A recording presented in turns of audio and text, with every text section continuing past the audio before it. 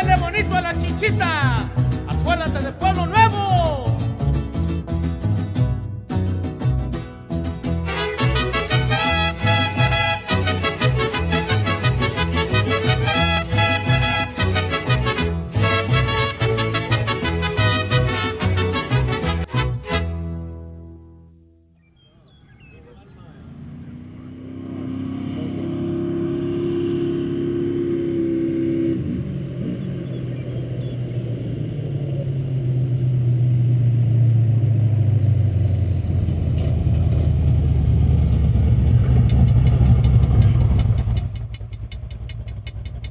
The first pre-run we did, it was during the day. We wanted to see my section during the daytime as well as nighttime. You can see the course a lot better during the daytime. It kind of helps you get familiar with the territory and where you're going to be going, just so you kind of know your surroundings and stuff, know what you're going to be going through. And as me and my dad went down there with our pre-run trucks, as well as Brian Ewalt driving Mark's car. It took us 2 days to go from Loretto to La Paz. We went from Loretto, mile 720 where I got in the truck, down to mile 850, and we camped there for the night. And then on the second day, on Saturday, we went from mile 850 to La Paz.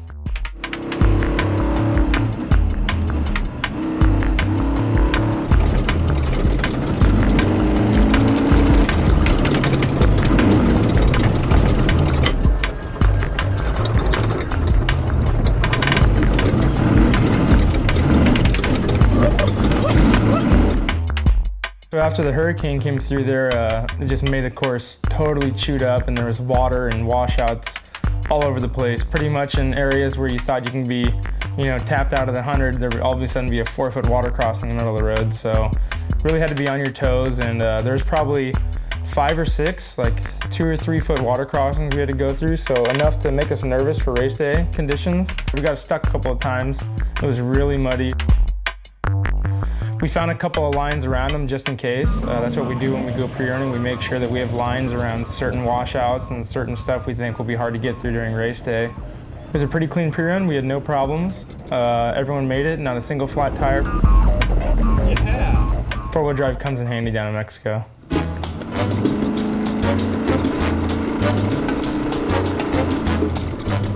The second pre-run we went on was a night pre-run, all night.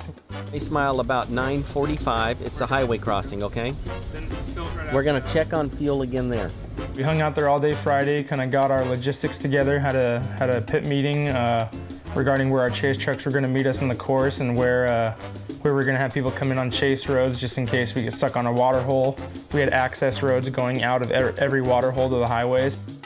In case something did happen, if we did get stuck, we would have a way to get one of our chase trucks in there to pull us out.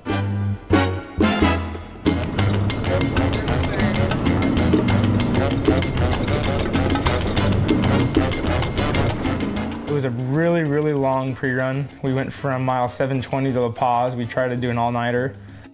We left Loretto at 6 p.m., right about dark, so we had to travel 50 miles north of Loretto to get to where I got in the truck at mile 720, which is 50 miles north of Loretto.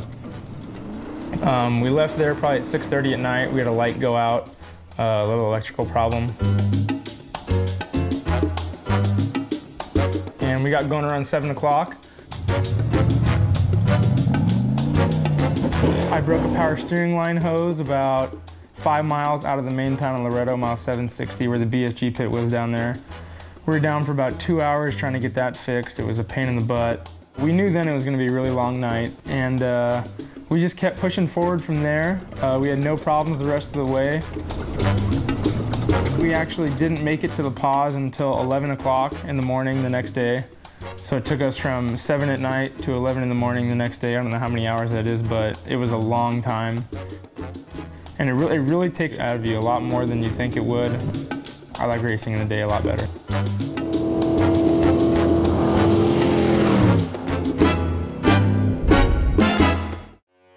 SKG Automotive Customizers.